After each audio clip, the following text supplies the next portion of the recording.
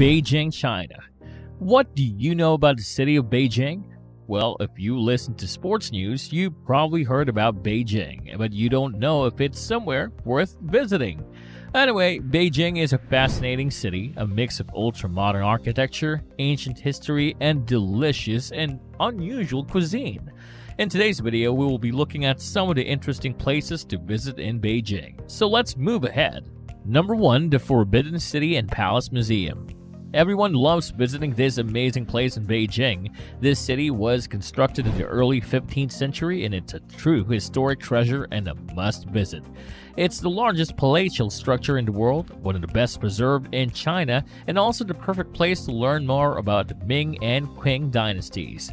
If you want to learn and explore more about this museum, you'll need to dedicate your time and energy to this place, as it's packed with imperial gardens, stunning architecture, and living quarters of former emperors.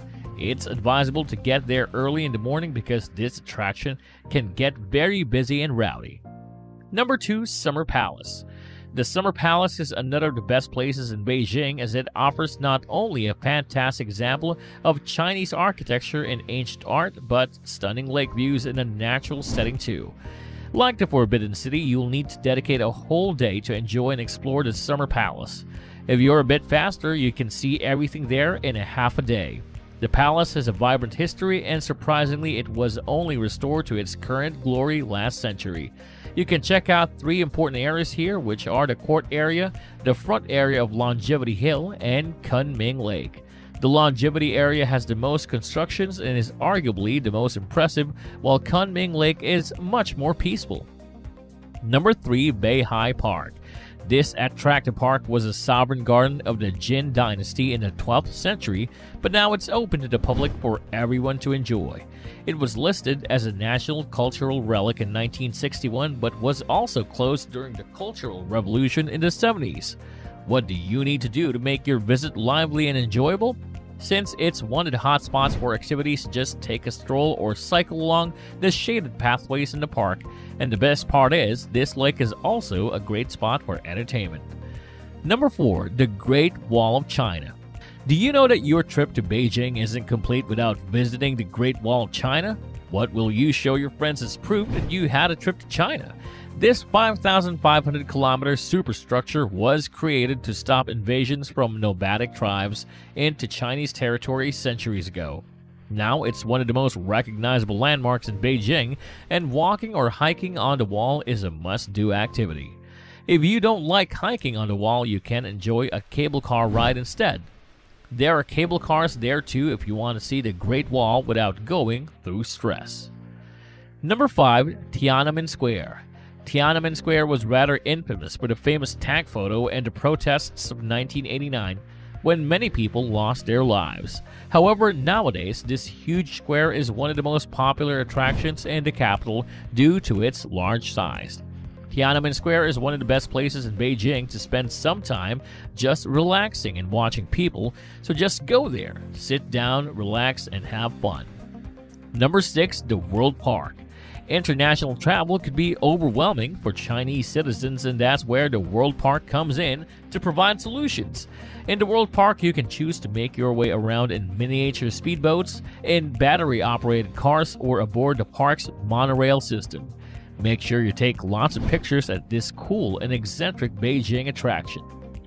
Number 7. Ullin Center for Contemporary Art. The Ullin Center for Contemporary Art is the child of Belgian philanthropists Guy and Miriam Ullins. It used to be an abandoned military factory, but now it's one of the hotspots in Beijing for art, both local and international. All you need to do here is explore its art gallery to get a deeper understanding of contemporary Chinese culture. Number 8. Yonghaegong Lama Temple. This is one of the most religious places to visit in Beijing. This breathtaking, elaborate temple was built for the Yongzheng Emperor in the Qing dynasty when he was still a prince. After a few years, when the emperor ascends the throne, the estate was transformed into a Buddhist temple, which make it seem more luxurious and impressive compared to the average temple. The temple consists of over 1,000 halls and monks' cells, so you'll need plenty of time to see the whole thing. Number 9. Shichahai. This beautiful and picturesque area in northwest Beijing is one of the most scenic spots in the city. Shichahai is the perfect place to escape Beijing's hustle and bustle, so try not to do too much. One of the nicest things to do in this peaceful and quiet area is sit in the shade of a willow tree and relax. And at number 10, China Watermelon Museum. Many people had visited Tiananmen Square, the Great Wall, and the Forbidden City, but how many people can boast of going to the Watermelon Museum? This side of Beijing is one of the largest watermelon producers in the world, so it makes sense that you come here to learn more about it. Nothing much to do here than to see wax watermelons from around the world and learn about their history. You can also head outside to see real watermelons growing. And that brings us to the end of today's video. Thank you for watching the video, guys. I hope it gave you a lot of value. If you enjoyed this video, comment down below your thoughts.